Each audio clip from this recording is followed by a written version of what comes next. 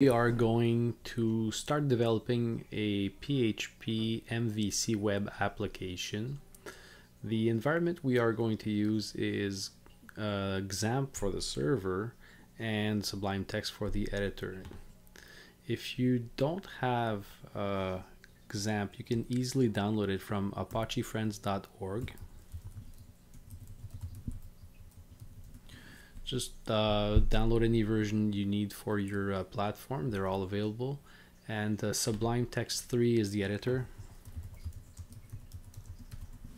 which we are using. So you can easily download it and evaluate it for yourself before buying it. So let's get started. So Sublime Text is able to manage folders of entire folders and all your files inside these folders. Display them in the bar on the side. If you want to do that, you can click on Open Folder and then navigate to the folder which you want to open. In our case, we're trying to manage files inside the XAMPP htdocs folder, which is located here. You would basically say select folder and open it to get this view. Now I'm going to start up my XAMPP server.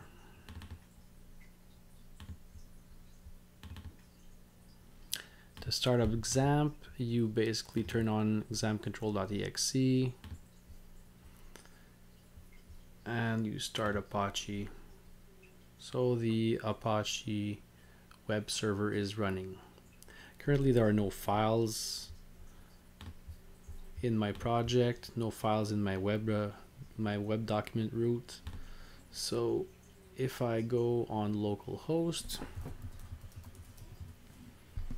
what you will see is basically nothing, an empty folder. Okay, so let's get started. What I want to concentrate on today is the configuration to make the application runnable. So bootstrapping and writing the .htaccess file. So let's start with building a new file and saving it as .htaccess. So this file is going to be configured in order to forward the requests to the main program entry point, such that all requests are funneled through the same location instead of using multiple different files, different entry points for the program. So the first thing we're going to write is options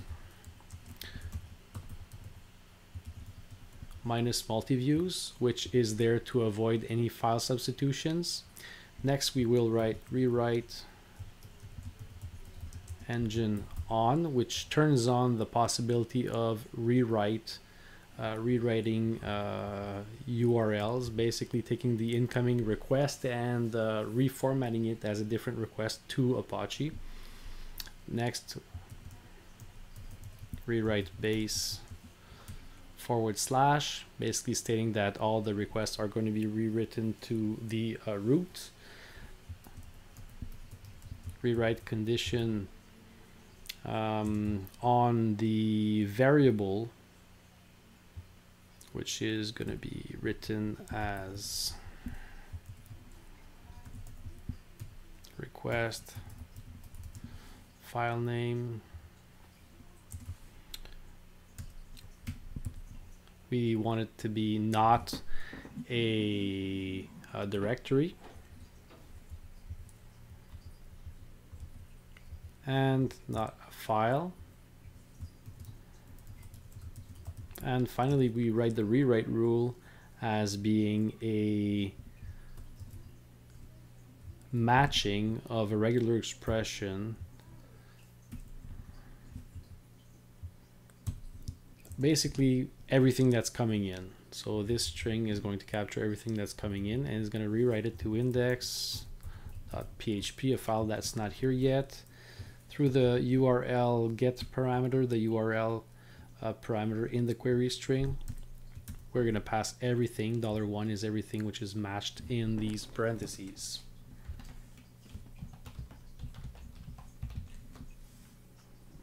Now the next part is going to be writing the options for this rewrite.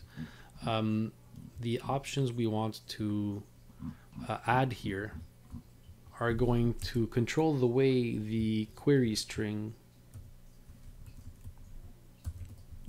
QSA is going to be appended if there's any query string to be appended. In other words, if there are any other parameters that we want to pass through the query string, they will be appended after this parameter here. And that's very important in case we use these in our program. And finally, the L flag is there to state that this is going to be the last instruction to run if it runs. All right.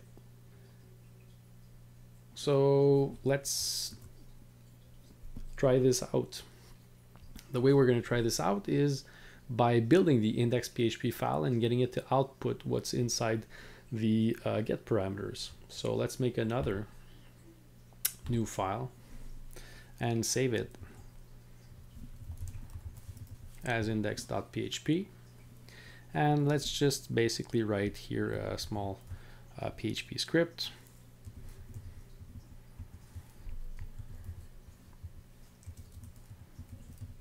and var dump $_get. Save this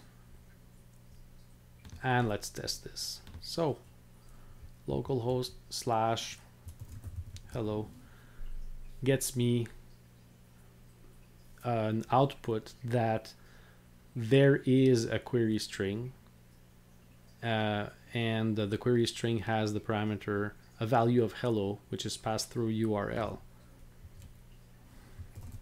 If I add hi, I see hello hi separated by a slash. Okay, great.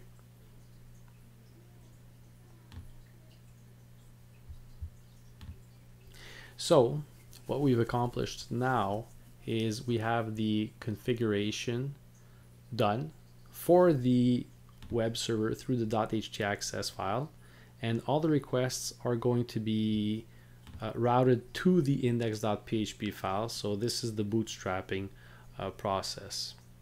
In the next video, we're going to see how we actually process the URL in order to route the HTTP requests to different controllers and controller methods. So thanks for watching.